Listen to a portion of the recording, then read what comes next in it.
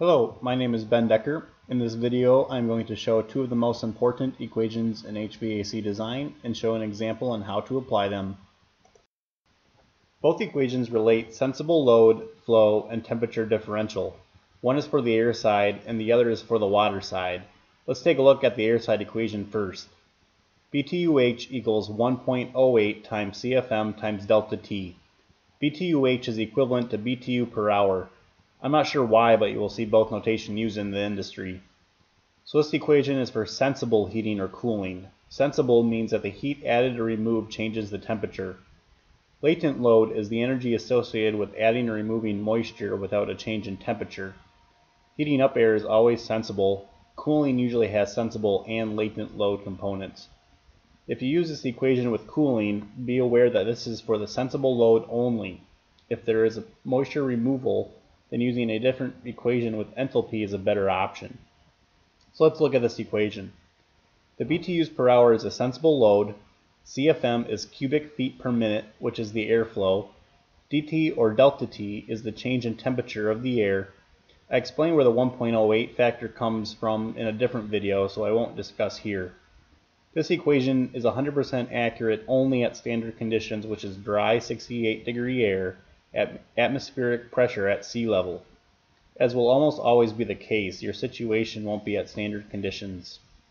Changes in temperature, humidity, and elevation, which correlates to different atmospheric pressure, alter the 1.08 factor. However, with typical HVAC applications, this equation is close enough. Where you have to be extra careful is for cold or hot and humid outside air return air mixtures at air handler coils. The cold or hot and humid air changes the air density, which affects this equation. We'll go through an example that uses this air side equation on the next slide. But first, let's look at the water side equation. BTUH equals 500 times GPM times delta T. This is similar to the air side equation, except the factor is 500 instead of 1.08 and GPM, which is gallons per minute, instead of CFM. This equation is a great approximation for typical HVAC applications, which utilizes pure water as the heat transfer fluid. Reason being is that the density of water does not change very drastically compared to air for typical HVAC applications. The major note for this equation is that the 500 factor is reduced when using glycol. In northern climates, glycol is used for freeze protection in some applications. So let's move on to an example and see how these equations can be used.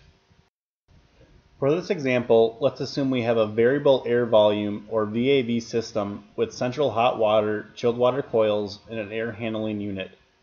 The condensing boiler is used for the hot water coils, and at the zone level we have VAV boxes with reheat coils. The advantage of this system is that the central air handler can supply a constant supply temperature to all of the VAV boxes. Typical air handler supply temperature is 55 degrees to the VAV boxes. So let's assume that we have an exterior room with a dedicated VAV and that the interior winter design temperature is 70 degrees Fahrenheit. A load calculation was done on this room and was determined that 8,000 BTUs per hour is required to maintain the room at 70 degrees. Typically, conditioned air is supplied from the ceilings.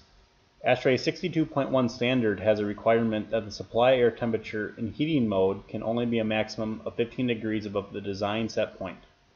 If the supply temperature is greater than 15 degrees, then the designer needs to increase the ventilation air by 25%. So let's see if we can calculate the airflow and supply air temperature for this room. So as we determined in the previous slide, the heating load is 8,000 BTUs per hour with a design set point of 70 degrees. ASHRAE 62.1 allows a supply temperature of a maximum 15 degrees above the set point. So we will need to use 85 degrees as our heating supply air temperature to the space. Here's our air side equation. I've modified to solve for the CFM as we know the load and the delta T. The heating load is 8,000 and the delta T is 15. Solving for CFM, we get 500 CFM at 85 degrees to maintain the room at 70 degrees on the design day. Now let's take a look at how much water flow we will need at the VAV coil to heat the air up to 85 degrees. So how many GPM do we need at the VAV reheat coil?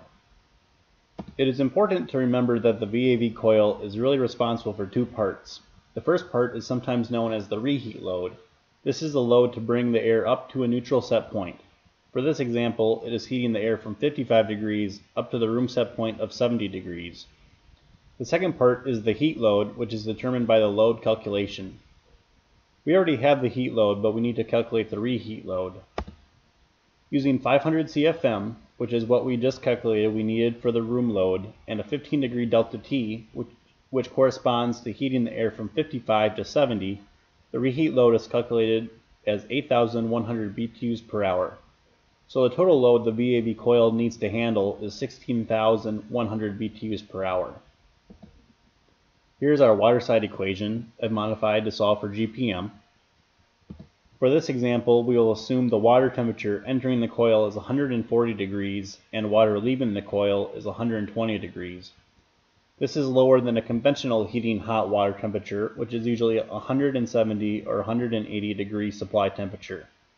When using a condensing boiler, the flue condenses at return water temperatures lower than 140 degrees, and the lower the temperature, the greater the efficiency.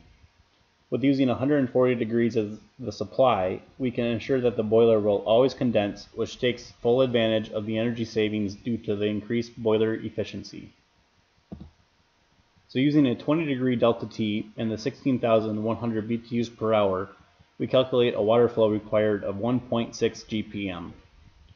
As you can see with this example, these equations we went through are crucial with HVAC design to calculate air and water flow requirements for your particular project. Check out my other video where I derive these two equations if you are interested. I will be posting other videos regarding the different steps and aspects of HVAC design, so be sure to subscribe to my channel if you like this video and would like to see more. Thanks for watching.